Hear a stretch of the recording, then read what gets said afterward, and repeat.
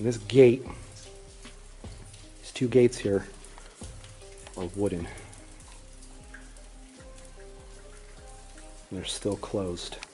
Obviously they don't want men and animals falling down to their deaths. As you can see, that one back there is bigger.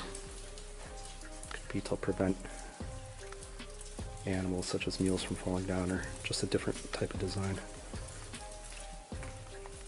Awesome. You do not see intact vertical haulage shafts.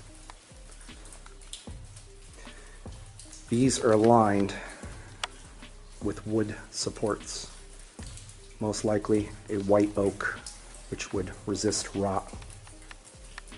And what's awesome about that is it looks like steel, and they're completely intact.